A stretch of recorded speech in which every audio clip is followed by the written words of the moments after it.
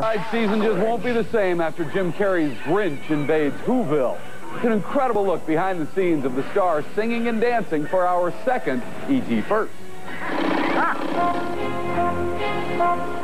With just 2 months until The Grinch steals Christmas, anticipation is running high. Bringing the Dr. Seuss classic to life may seem like a daunting prospect, but director Ron Howard says there was one big reason for making it. The chance to work with Jim Carrey playing the Grinch was just, you know, I mean, it was a Christmas present. We got a genius bringing the Grinch to life. It's all part of the plan. It took 4 hours in makeup to turn Jim into the Grinch, and he sings through it all, taking over the famous vocals done in the animated version by Thurl Ravenscroft. With this coat and this hat, I look just like Saint Nick. Ho ho! What a mean one, Mr. Grinch. You know, I just can't say enough about his incredible imagination. We're also having a lot of fun creating a world in Whoville that's pretty loopy. And living there is Cindy Lou who is played by Taylor Momsen, who says there are a lot of Whos in Whoville besides Cindy Lou Who. There's Lulu Who, there's Betty Lou Who, there's Stu Lou Who, and Drew Lou Who, and then there's Cindy Lou Who.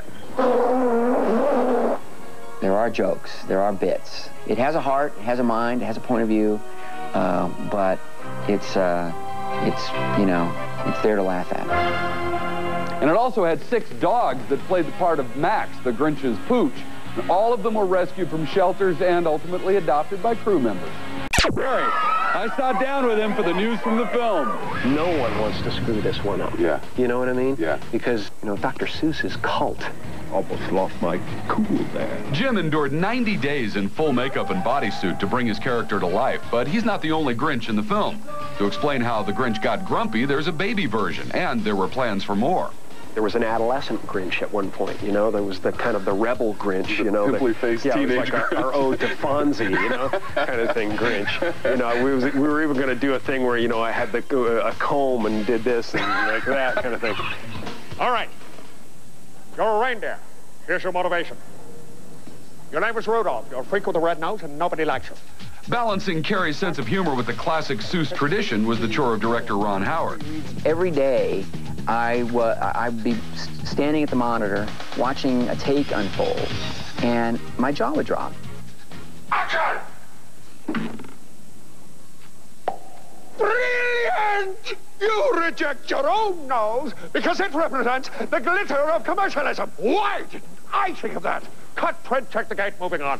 You put so much of yourself into it. Yeah. You know, and you had to have crossed the line a lot. Oh, yeah, sure. I mean, you know, it's ripe, you know. I mean, Yes, I'm freaking naked in the hairsuit, you know.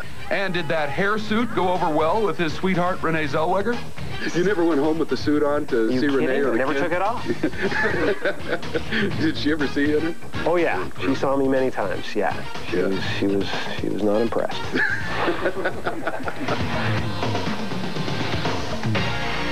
Jim told me that this has really been a great year for him. He's taken a lot of time off, and he's truly enjoyed it. Of course, he's spending a lot of that time off with his girlfriend, Renee. Carrey is giving The Grinch a royal debut. And tonight in London, Carrey was king.